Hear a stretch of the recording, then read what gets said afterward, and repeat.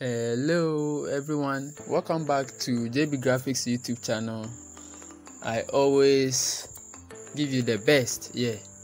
Okay, please, if you have not subscribed to my channel, click on the subscribe button to subscribe. You leave your comments in the comment section below, you like, and then please you share my videos to other people too as well, so that they can also benefit. There are a lot of tutorials coming your way. There are already made tutorials too, you can check and then you watch and learn. Yes, that is what JB Graphics is here for you. Okay, please, so before we start with today's tutorial, I want to tell you that there are links to some of the design materials in the description link below. The PixelLab that I'm using, the premium PixelLab, you can see it over here. I have shared the link to download it in one of the tutorials, that is the introduction to PixelLab part 2. You can check in the description and then download the premium PixelLab I'm using. Okay, my WhatsApp group, YouTube fans too, link is over there. You can join.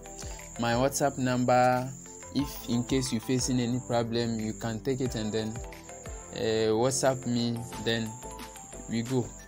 Okay, so in today's tutorial we're going to design, or we're going to learn how we use the curved paper shadow.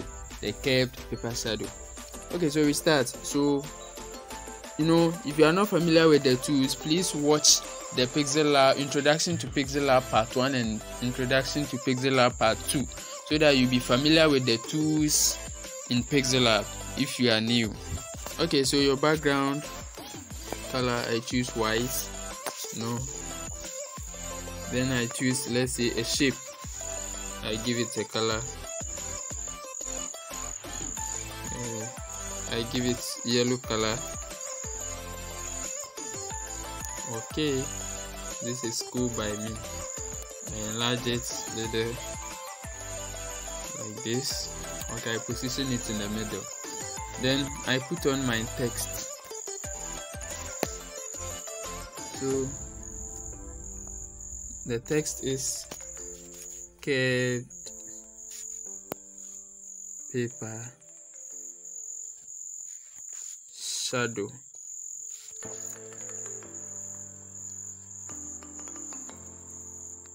Okay, I think it's too, so let me edit it. I click on the edit. So curved paper shadow.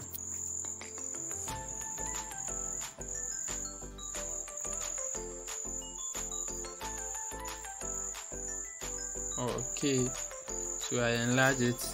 Then you go to your font and choose a nice font for it. So I will choose, let me see, Coco. Okay, so I give it a color. So any design at all you can do it. Then I come to alignment, I put it in the middle, curved paper shadow like this. You see, it's cool by me, so I position it in the middle. Now you see, so you can check in the description below. I'll leave the link to download the shadow, the paper shadow over there. So you go to your plus icon, you add from your gallery. I'm going to add from my gallery. I click on images. I go to, let me see, shadows. Okay, then I click on my paper shadow. So this is the paper shadow. Okay, so I position it here, and using the relative position in the middle, I position it here. I move it by 3. Okay, I think it's good. I enlarge it small. I position it again.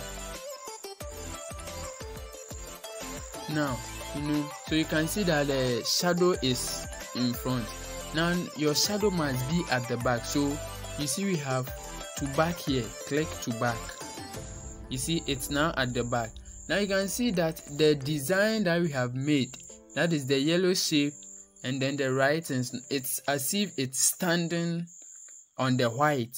Yes, that is the use of the curved paper shadow. So this is how we use it.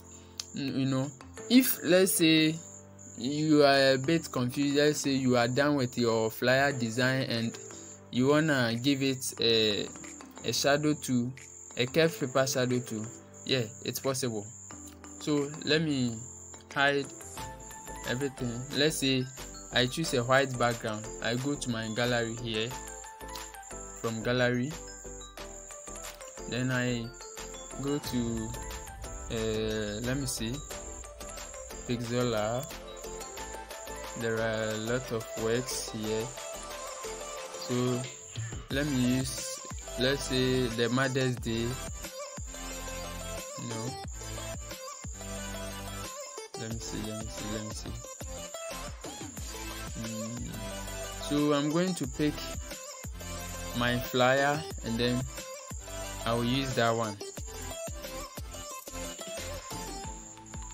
Okay, this is my flyer, so I choose it. Now you see this is the flyer. Okay, so I position it in the middle.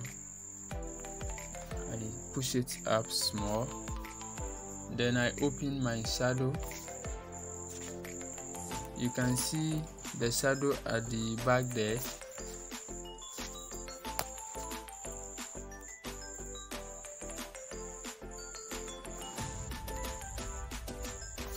Okay, so you can see the shadow.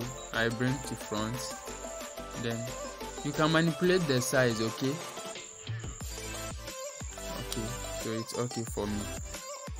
I send it up small like this,